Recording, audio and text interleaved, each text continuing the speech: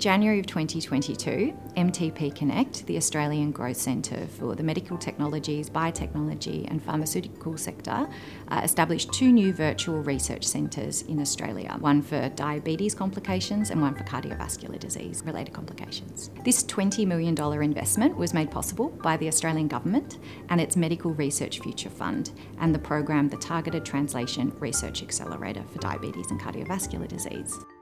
This is a new approach to medical research in Australia. What we're doing is bringing together over 100 partners across universities, medical research institutes, clinical and health networks and industry and advocacy groups, all coming together, backed by additional funding and resources to work towards the same common goal, and that is improving outcomes for people living with diabetes and cardiovascular disease, as well as their families.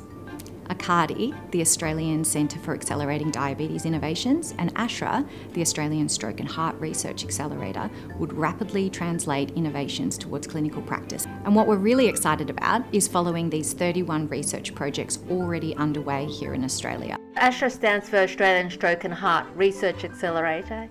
It's a new virtual collaborative centre with the goal of creating a new sector-wide focus to how we translate cardiovascular science into improved cardiovascular outcomes, with specific focus on coronary heart disease, heart failure and stroke.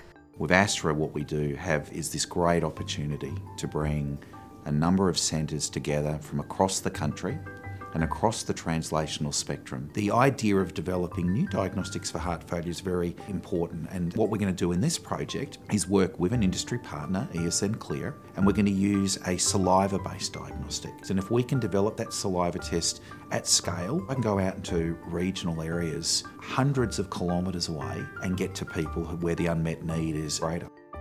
We thought that a shared leadership model was really important because it forces us to collaborate across our sector. It's not the easiest model for us to implement with respect to leadership, but it does demonstrate how important we see real collaboration is. ASHRA realised to change the culture, sometimes it's easier to grow it, and therefore our focus on supporting early to mid-career researchers seemed highly important. We have a large training program that will train multiple cardiovascular researchers as well as partners in translational science and acceleration into commercialisation. But there's also much to be learnt about how we can respond to inequalities in cardiovascular outcomes through our work focused on Aboriginal and Torres Strait Islander communities and also communities in regional and remote Australia. What we're trying to establish is a way in which Aboriginal and Torres Strait Islander people, researchers, clinicians can gain the benefit of engaging with expertise right across the country in academic institutions and clinical networks as part of the ASHRA family, but also that individuals within mainstream services or academic institutions can come and learn directly in partnership with Aboriginal and Torres Strait Islander people where they live, so that they can develop skills that will make a difference to all Australians' lives.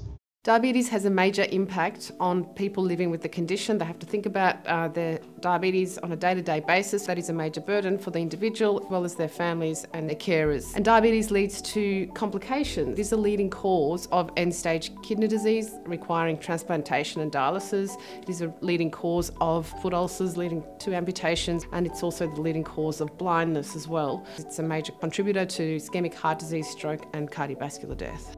ACARDI brings together a diverse group of researchers, scientists, engineers across the country. Each of the 18 projects can ultimately be supported, and will also train the next generation of clinicians, researchers, scientists to really also think about commercialisation as well. Our projects span everything from novel diagnostics and therapeutics across behavioural interventions and into devices and even artificial intelligence. What we're looking at in ACARDI is a new therapeutic where we hope to stop the development of type 1 diabetes by targeting a very special group of cells called immune cells, or T cells, which is responsible for fighting bacteria and viral infections. And we're going to be working with both international and Australian industry to bring this new therapy towards the clinic. We want to rally everybody together in diabetes to make sure that everybody has a voice and we can all turn our heads towards solving the very complex problems outcomes which we face in diabetes. Diabetes affects the Indigenous community across the whole lifespan, so it can begin through pre-birth with increased rates of gestational diabetes to earlier onset of the disease at a younger age, then poorer health throughout the adult years, and then an earlier death. Yeah, the exciting thing is Accardi is really focusing on some of the more complex diabetes complications like diabetic kidney disease, diabetic foot ulcers, neuropathy, and also things like hypoglycemia and other more acute emergencies. What we've already seen in the Aboriginal community is when community have access to quality programs and good support, then they do get these great outcomes.